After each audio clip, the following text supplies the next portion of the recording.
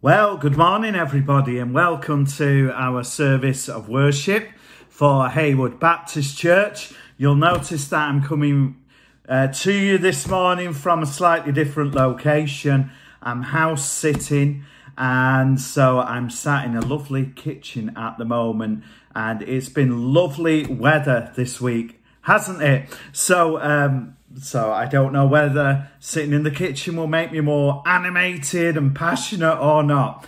But all that I want to say to all who are joining online today is that you are welcome in this space, that there are no outsiders to the grace of God. And so therefore I pray that you will taste and see that the Lord is good as we join together to worship the Lord Jesus Christ, to learn more of Scripture, to pray for others.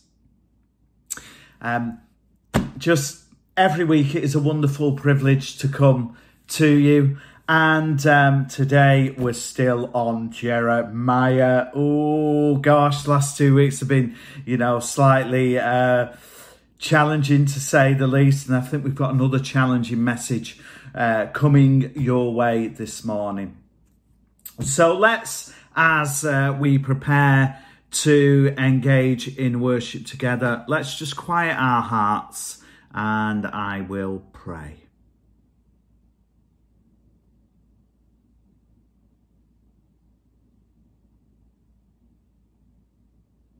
Gracious and loving God, we thank you that there are no outsiders to your love, that your grace is unbounding, it is full, and it is free and available to all in Jesus Christ. We bring our hearts this morning, O God, before you, praying and saying, we are here, Holy Spirit.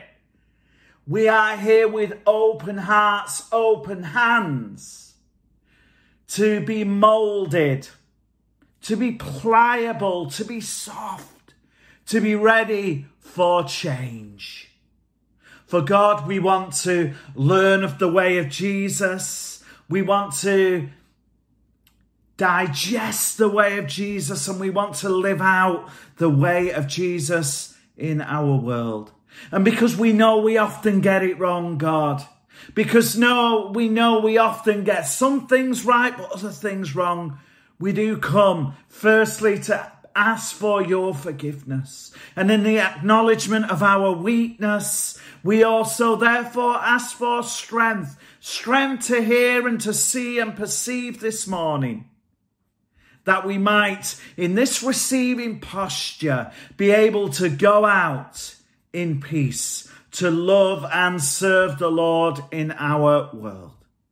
Gracious God, therefore, be with us in our journey of worship, because we declare our openness and availability to you, asking for your gracious response in and through the name of Jesus. Amen. We're going to join Clive now, who is going to lead our sung aspect of worship.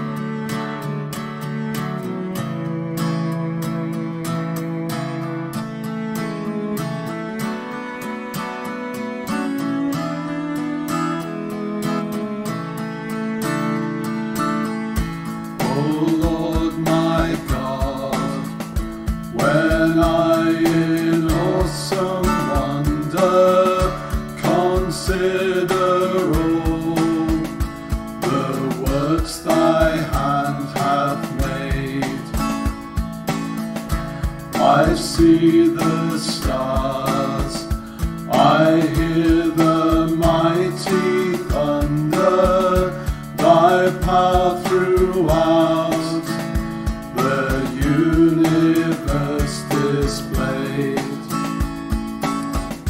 Then sings my soul, my Saviour God, to thee. how great thou art, how great thou art. Then sings my soul, my Saviour God, to thee. How great thou art, how great thou art. When through the woods and forest glades I wander and hear the birds sing sweetly in the trees, when I look down from lofty mountain grandeur and hear the brook and feel the gentle breeze, then sings my soul, my Saviour God, to thee. How great thou art, how great thou art. Then sings my soul, my Saviour God, to thee. How great thou art, how great thou art. And when I think that God his Son not sparing sent him to die, I scarce can take it in, that on the cross, my burden gladly bearing, he bled and died to take away my sin. Then sings my soul, my Saviour God, to thee. How great thou art, how great thou art. Then sings my soul, my Saviour God, to thee. How great thou art, how great thou art. When Christ shall come with shout of acclamation and take me home, what joy shall fill my heart. Then shall I bow in humble adoration and there proclaim, my God, how great thou art. Then sings my soul, my Saviour God, to thee. How great thou art, how great thou art. Then sings my soul, my Saviour God, to thee. How great thou art, how great thou art.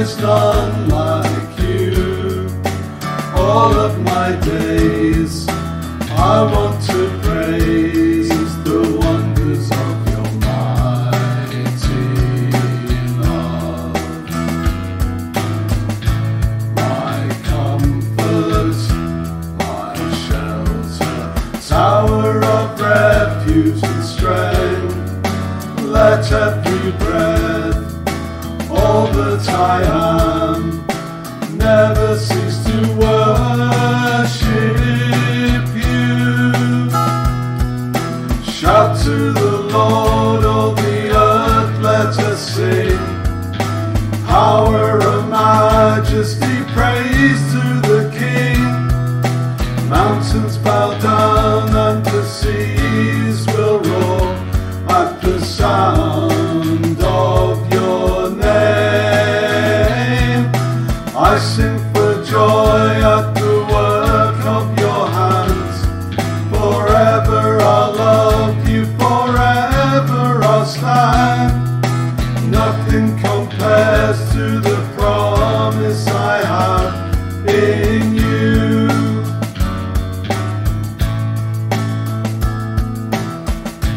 My Jesus, my Savior, Lord, there is none like you. All of my days I want to praise the wonders of your mighty love.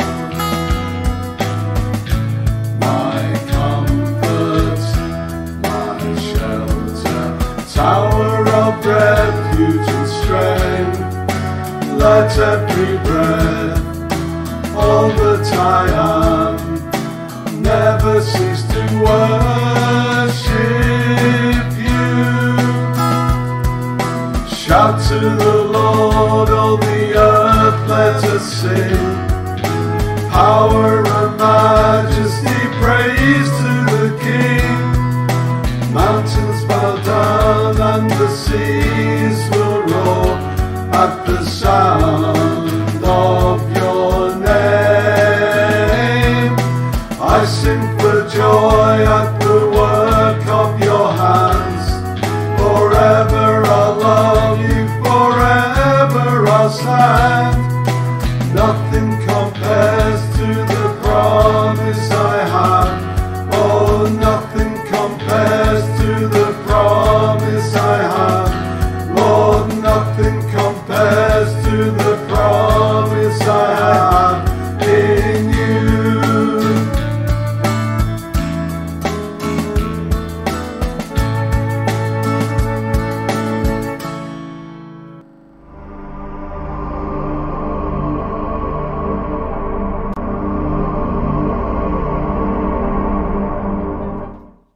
The reading is taken from Jeremiah chapter 36.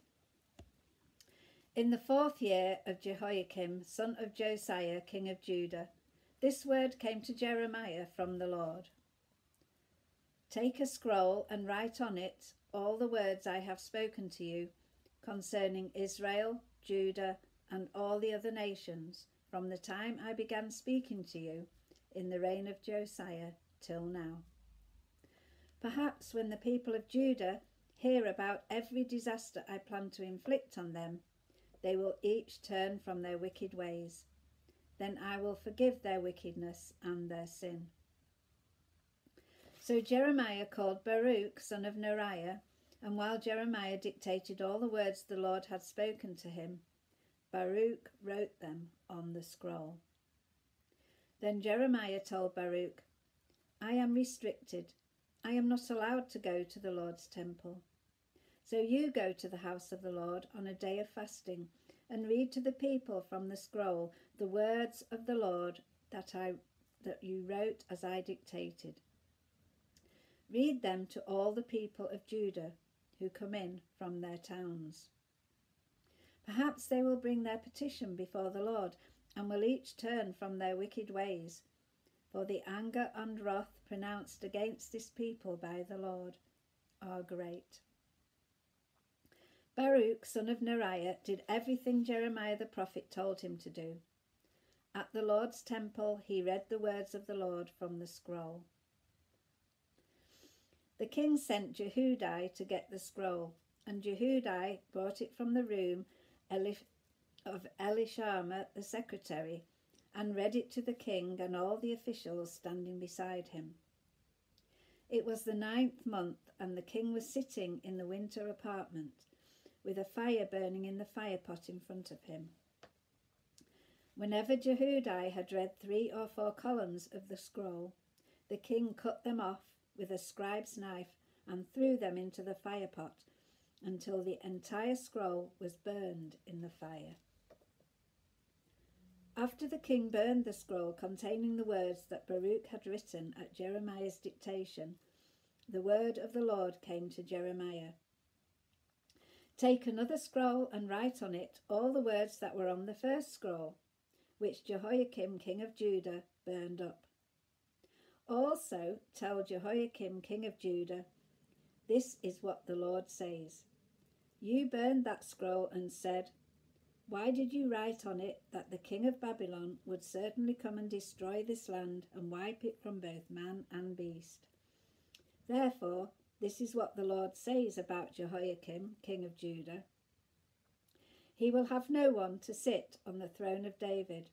His body will be thrown out and exposed to the heat by day and the frost by night. I will punish him and his children and his attendants for their wickedness. I will bring on them and those living in Jerusalem and the people of Judah every disaster I pronounced against them, because they have not listened. Amen.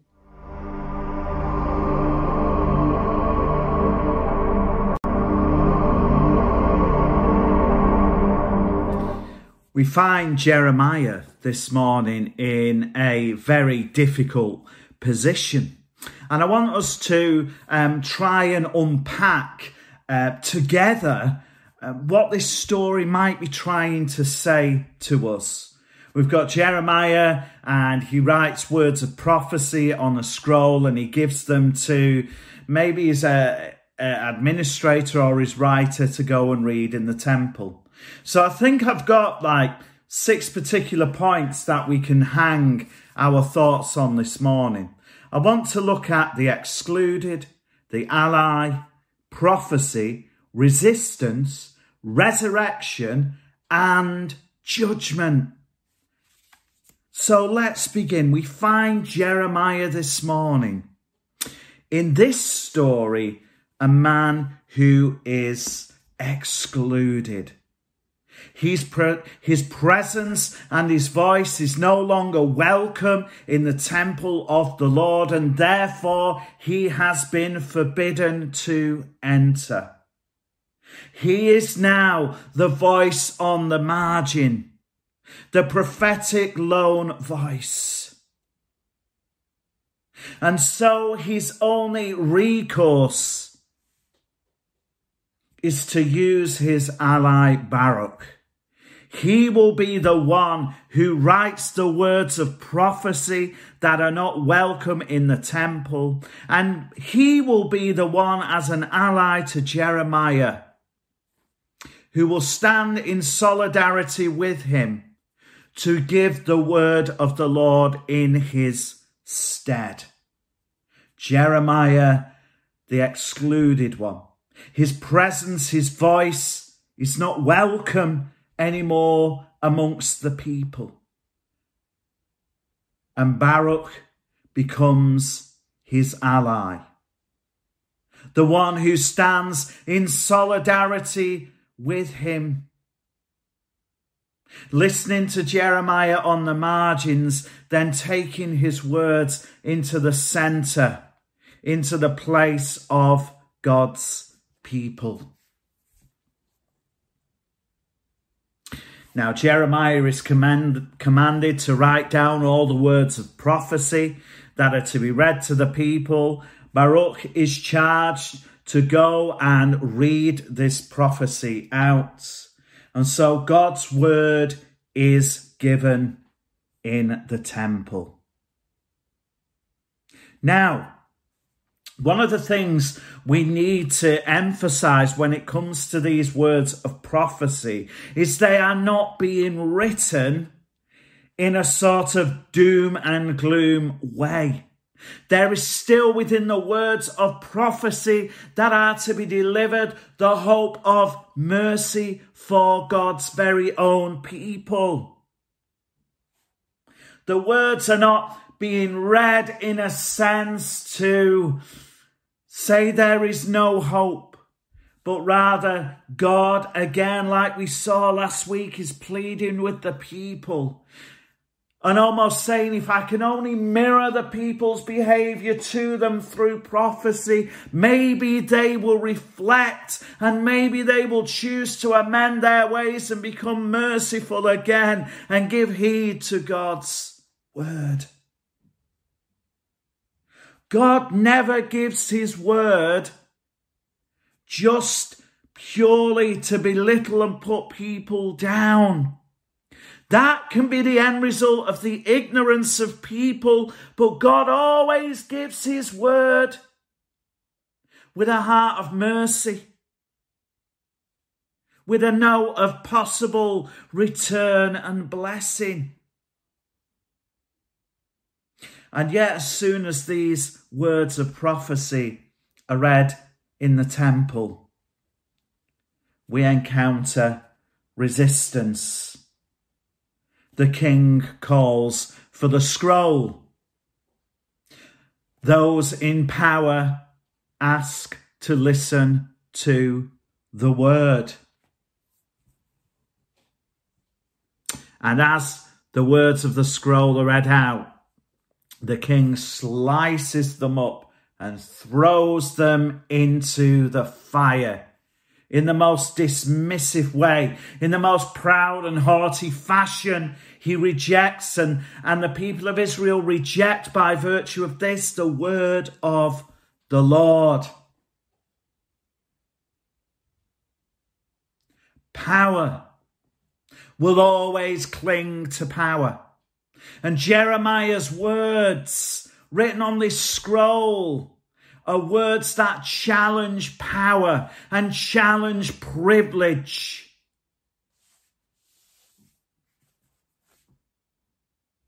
And power clings to power. And power resists and dismisses the words of God himself. And yet, even in that resistance, word comes again to Jeremiah. Write it all down once more. And I don't know whether Jeremiah writes the exact words that he'd written before. And I tend to think maybe that's what happened, because I think my word resurrection here is to display that God's word and way in this world never die. Despite what resistance evil brings to the light of God's truth and word, his word still stands. For the word of the Lord endures forever. There is a resurrection of God's word despite its burial and its dismissal at the hands of those who wear injustice as a badge of pride.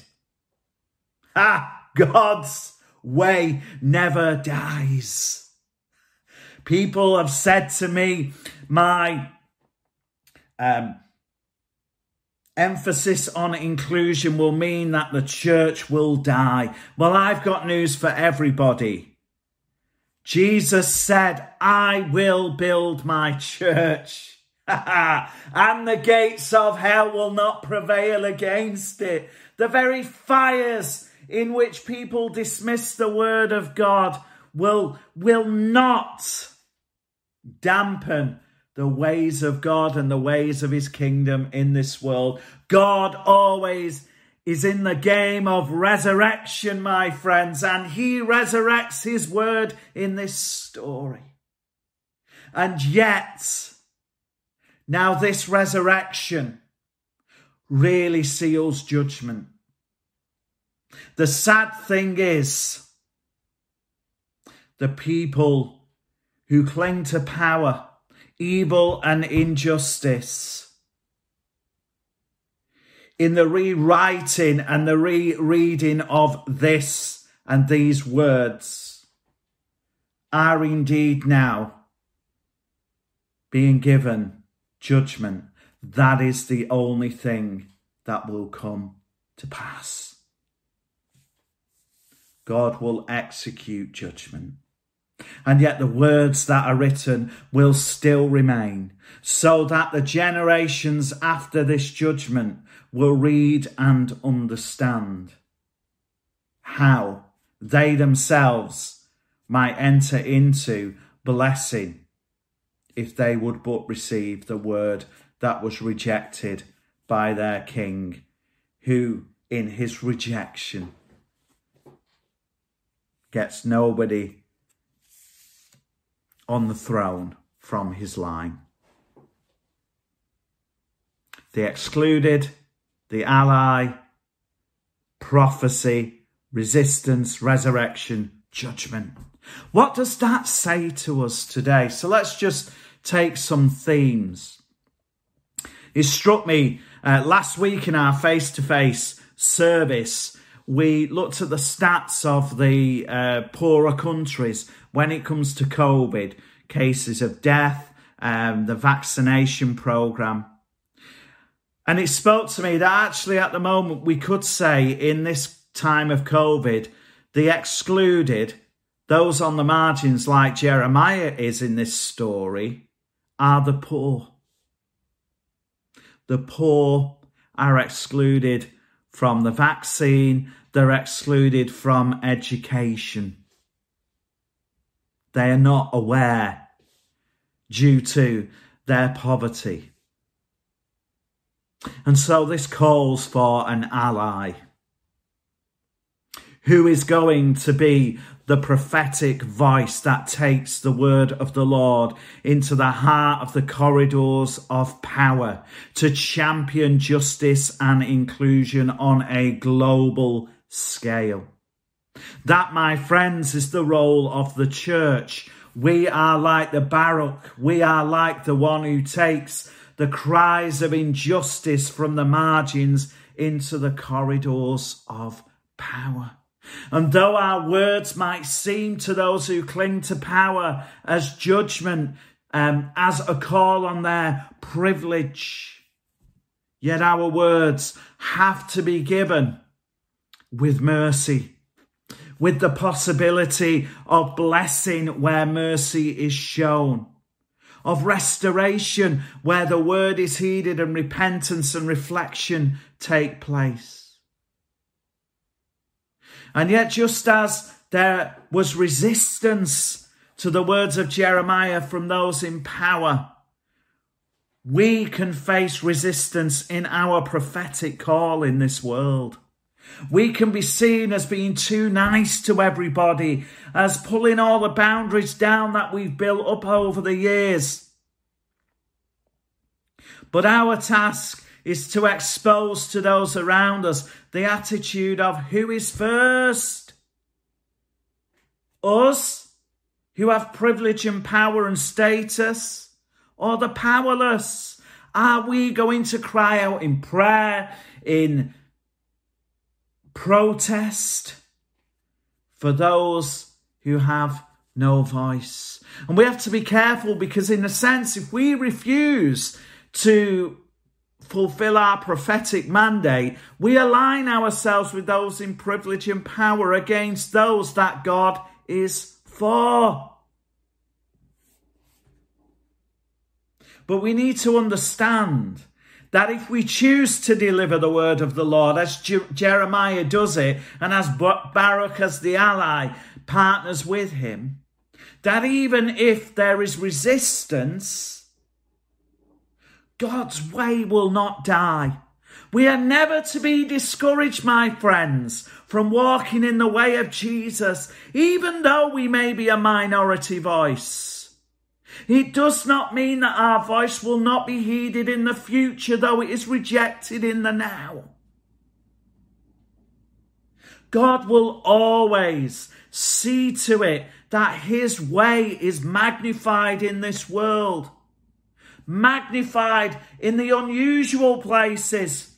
Maybe people will heed our words that are not in the temple, that are not in the chosen community. And God has a handy habit of going out of the bounds of what we think is his way. His kingdom has no real boundary points. God has a habit of raising up peoples and nations who will do his will that don't necessarily belong to us. And so we can stand, in a sense, knowing that God will always stand by those that stand by his word, that are allies to the poor. But oh, we have to sometimes sound the words of judgment. God can set his face against us. If we refuse to align ourselves with the cries of the oppressed, and in our silence we align ourselves to those in privilege and power who wear the badge of injustice with pride, God can set his face against us. Rich nations and powerful nations may be humbled. We don't know. Let's just unpack another issue. Asylum seekers. Many view asylum seekers with suspicion. They don't really want to welcome them. The Home Office consistently makes it difficult for those claiming asylum on legitimate grounds. And so again, we as the people of God are mandated to use our voice prophetically, to say that our God welcomes the stranger, welcomes the outcast. And our God says to us, remember that you was once a stranger and an outcast to me. Therefore, don't withhold mercy from the other. We are their voices, and in a way, glory to God that in Hayward Baptist Church our voice is being heard in this arena. For we have chosen, like Baruch, to stand in solidarity with our brothers and sisters who are on the margins. And though we sound a note of righteous anger against the injustice of the system, we believe that as we show mercy and welcome, that blessing will come.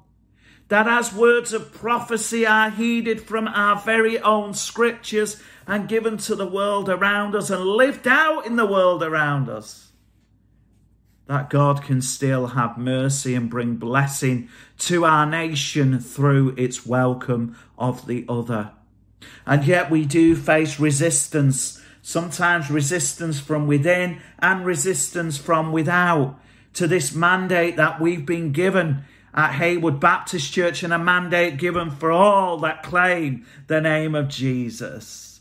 And yet, as we've seen, God always wins out in the end.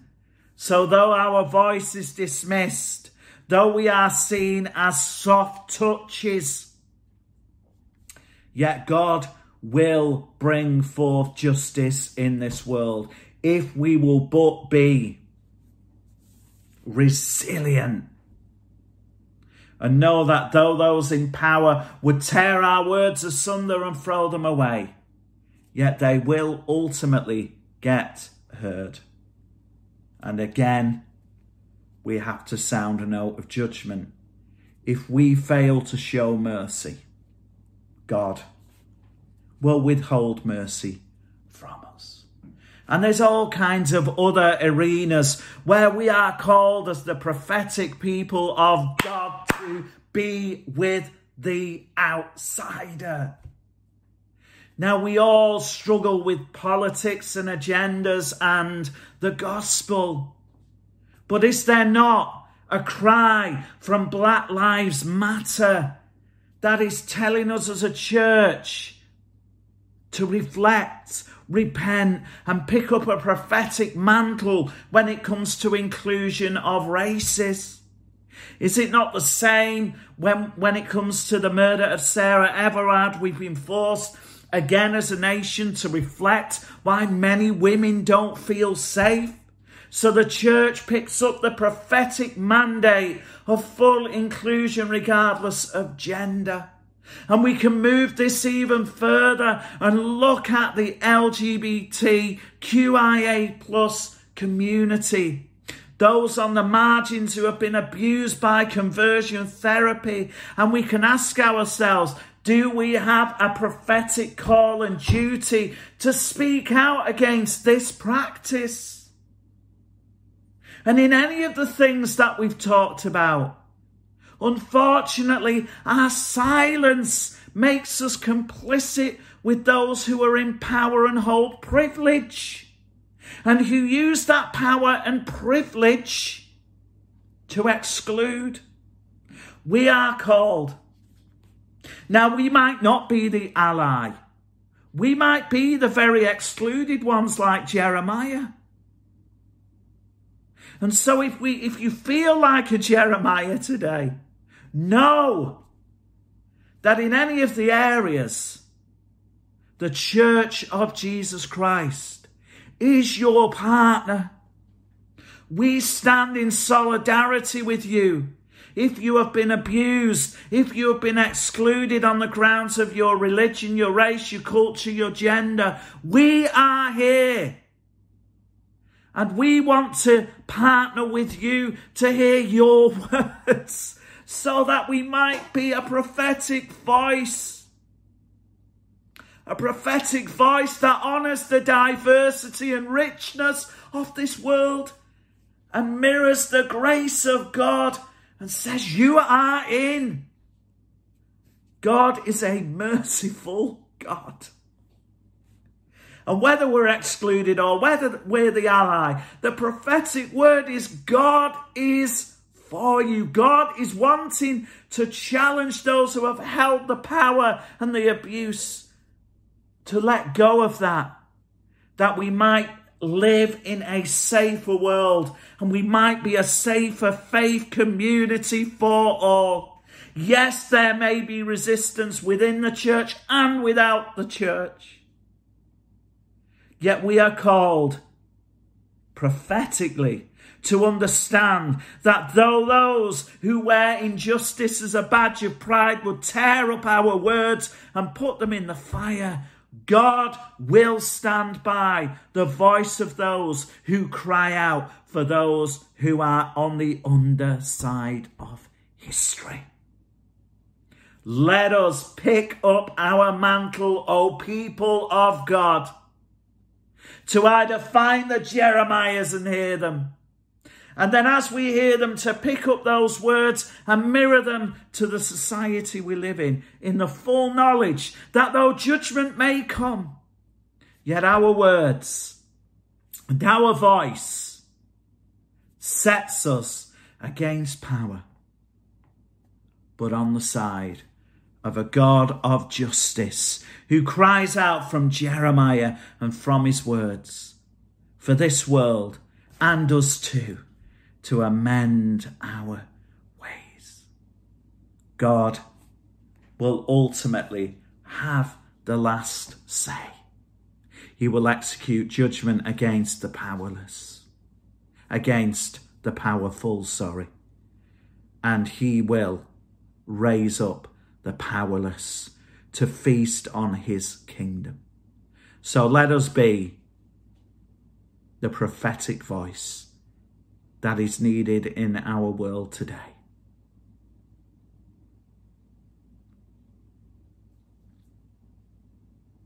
Amen.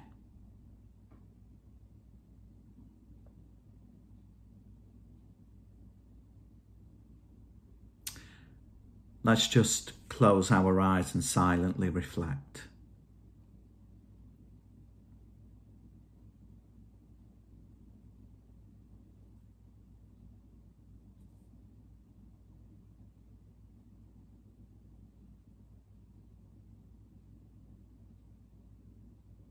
Lord, may your word have its way in our hearts. Amen.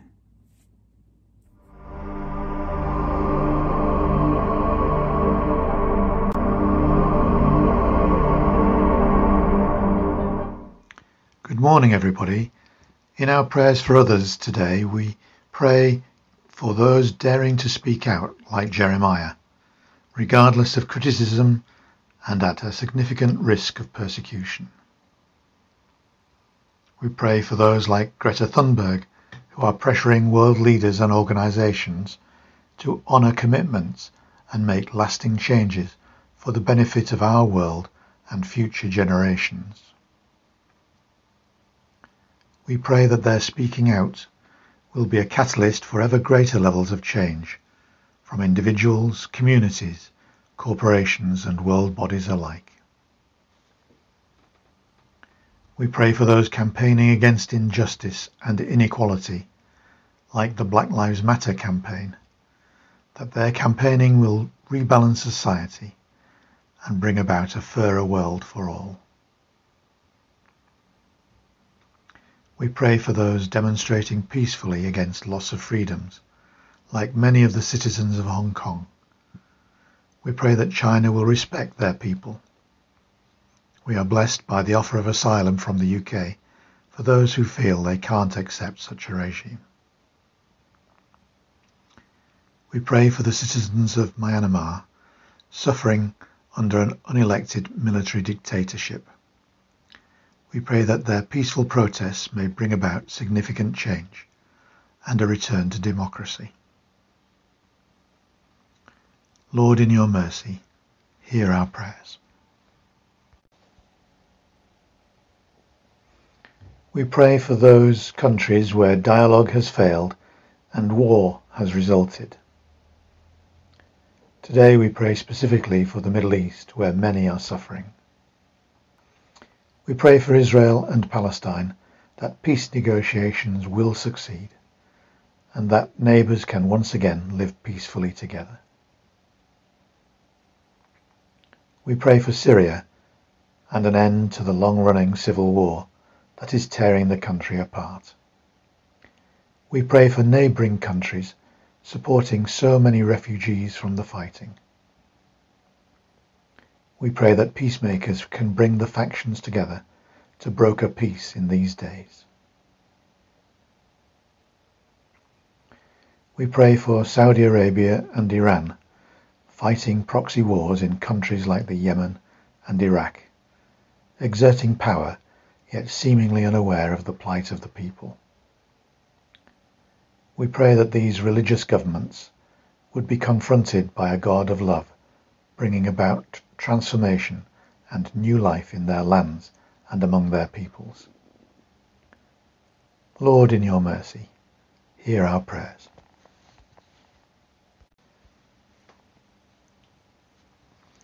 And finally, we pray for those without a voice. We pray for the Uyghur people in China, an oppressed minority seemingly being made to conform. The issues are complex, but we pray that these people will be allowed to live without coercion, that China can accept diversity and allow peaceful expression of a different culture. We pray for displaced people who seek refuge in other countries. We pray that refugees and asylum seekers will be treated humanely. We pray that their claims will be handled fairly and without undue delay, so that they can once again settle and contribute to the good of their new home countries. We pray for the refugees and asylum seekers that we may know, and in this Refugee Week, that we might, through simple acts, re-establish contacts lost during the pandemic. We pray for those in our community who may be frail or infirm. We pray that we will look out for and support them in their day-to-day lives. We pray particularly for those who have lost confidence during the pandemic or may have had to rehabilitate in care homes. Guide us in the best way we can support and show love to those without a voice, we pray. Lord, in your mercy, hear our prayers. Amen.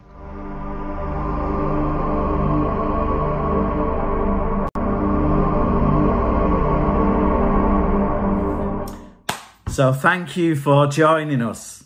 Our mandate now is to go as bearers of God's word, in speech and in action, to show the kingdom of God that has been fully released in and through Jesus Christ to our world.